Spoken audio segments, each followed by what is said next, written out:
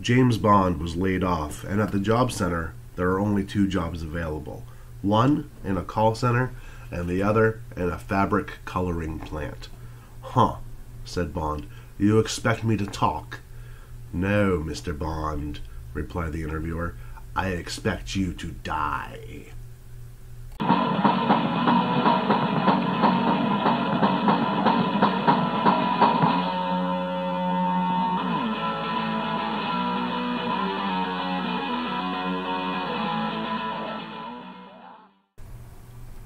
Hey, welcome back to another episode of Caffeinated CX, where we talk about customer experience and stuff, all in a hyper-caffeinated state.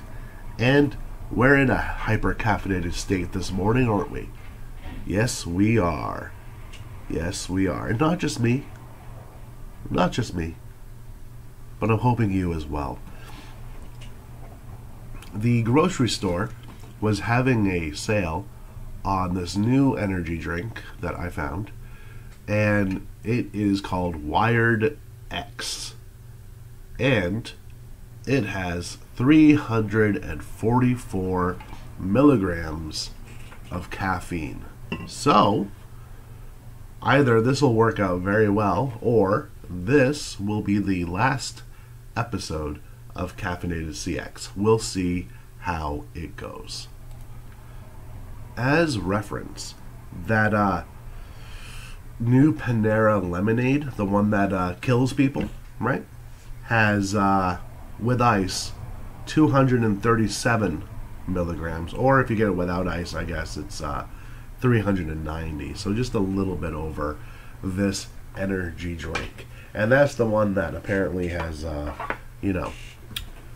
killed people. So we'll see how it goes. We'll see how it goes, ladies and gentlemen. I don't care. But just in case, go ahead and like, subscribe, share, do this, do that with the show so we can make the show grow. And let's just dive into it. Today, we're going to talk about 3 aspects that need to be in your training. You know, I said 3, let's make it 4. All right, have an even number here. That's crazy. All right.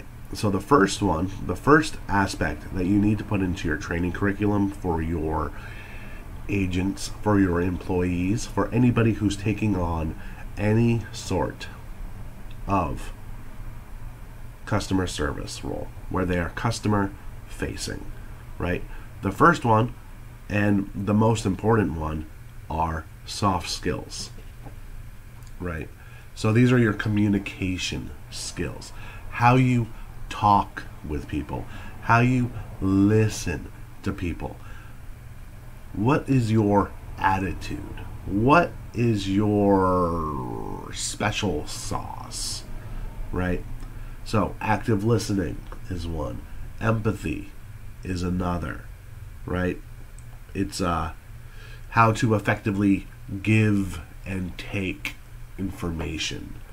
This is arguably one of the most important skills you can teach, that you can learn, and honestly, you should have hired off of this skill.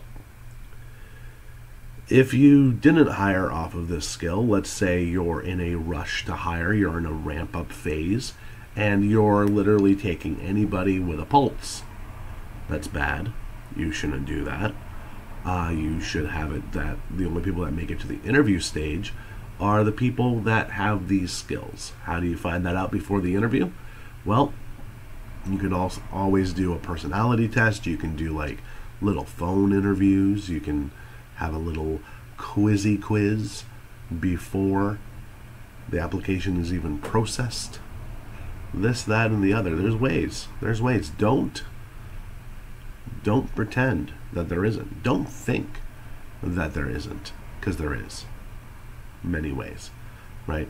So these skills should come already at least halfway baked with the agents that you hire, with the people who you want in your customer service role.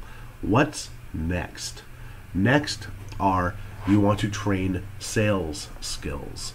These things are like product and service knowledge, They got to know what they're talking about when they're talking, right? You can't like just put them out there blind. Let's say you have a plumbing company, for instance. They got to know a little bit about plumbing in order to actually sound confident and competent on the phone. And so, they won't burst out laughing when, the customer says they need their ball cock replaced, something like that, right? They got to at least know the terminology, right?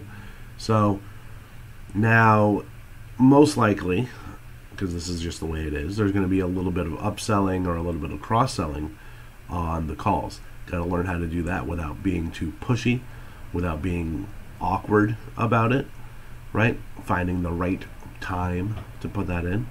And that's all trainable. You can just put that into your call guidelines, or if you still have them in 2024, your script or whatever, right? You got to learn how to build value in the company, the services, the product, and themselves with the customer. That's part of rapport building, right? And that's all sales skills. It's all stuff that can be taught, and taught a lot easier than, let's say, empathy, right? Empathy is a hard skill to teach. In fact, I don't know if you can effectively train real empathy. You might be able to train around it by going like just giving empathy statements or something like that, but you can't really train the feeling of empathy. I could be wrong. Sometimes I am. What's the third one then? If soft skills and sales skills are the first two, what's next? All right. So the next one is your systems, your CRM, your phone system. Before they even touch a computer, before they even touch a phone, they gotta learn how this stuff works, right?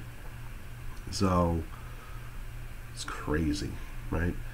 You gotta learn how to transfer. You gotta learn how to put someone on hold. You gotta learn how to answer the phone. You gotta learn how to input information. Now, this is the shortest section of the training, because let's face it, in 2024, unless you're using incredibly antiquated equipment, this stuff is pretty easy. If you've ever been on a website, you pretty much have a CRM, right? You ever filled out a form fill? Yeah. You ever merged a call on your cell phone? You got this, right? This shouldn't take more than half a day of training.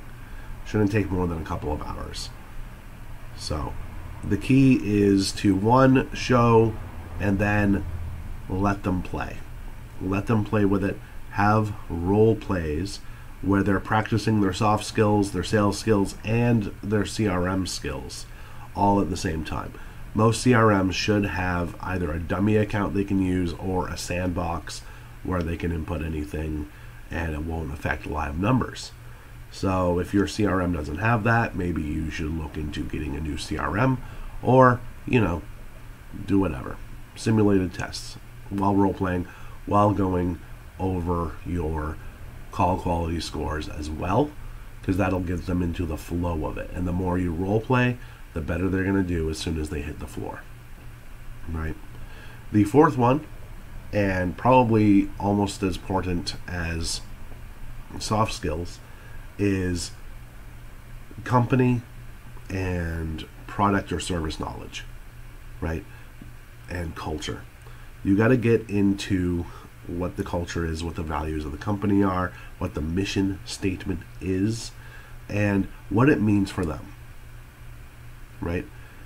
Go over the company, go over who is who, the big players, the small players, doesn't matter. Everybody is equally important as far as the training goes, right? So it is what it is. You could also bring in things like CSAT, NPS, or CES, or customer effort score. Customer effort score is my favorite one, mostly because I don't like hassle, and I don't like customers having to go through hassle in order to do business with you. That's insane. Why make it difficult to do business with you? Have that right in the training. Teach them ways to make it easier for the customer. If it's easier for the customer on a complicated call to get a call back, once the agent does a little bit of research or an escalated call that whoever needs to be escalated to isn't available, let's say they're on lunch or something, then offer that call back and make sure that they get called back. Follow up with it, right?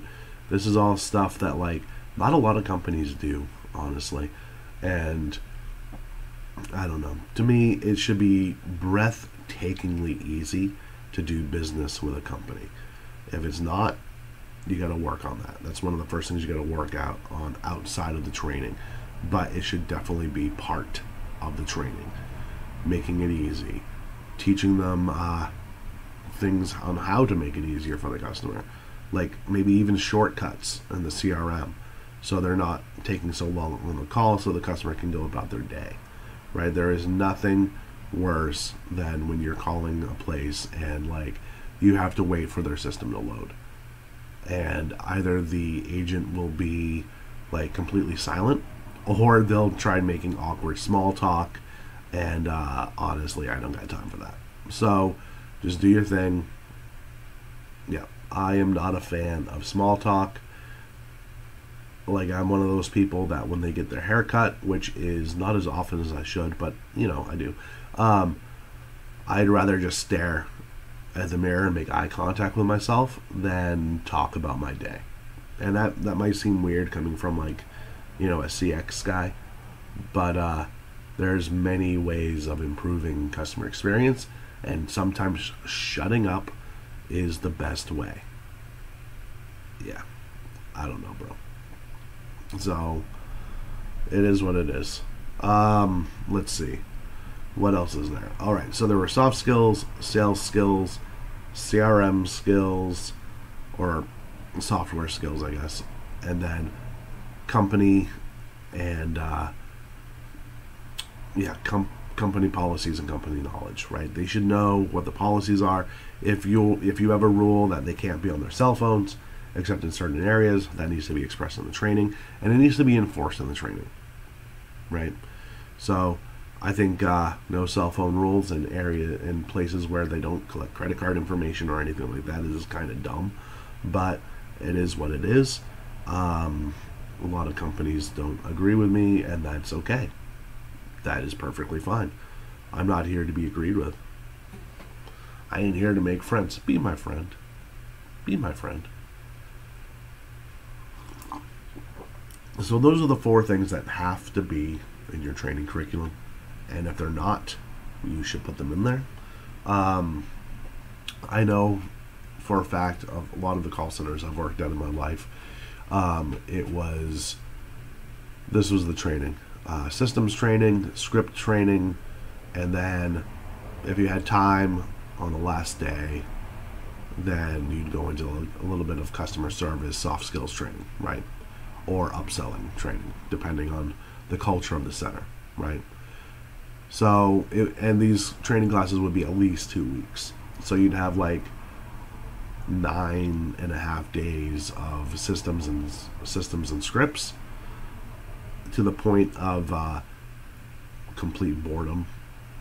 And then after that, you'd get a little bit of soft skill training, like how to handle situations, how to handle escalated calls, how to handle people that just want to talk, you know, a little bit of call control in the last couple hours, unless there was a call spike. And then at that point, whoever was in charge would come into the room and say, hey, these people are trained enough, get them on the phones. And then they'll go out there, and inevitably there was a breakdown when someone was yelled at, and that person doesn't last the first day on the phones, which I have seen plenty of times, unfortunately, and something that I would never allow to happen if it was my training class or someone that I hired, right? But sometimes you don't have control over that. Sometimes you're in the training class. It is what it is. So that's all I got today. So yeah.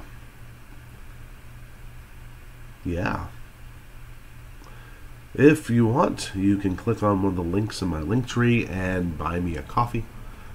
That's cool. And that's all I got today. So, bye.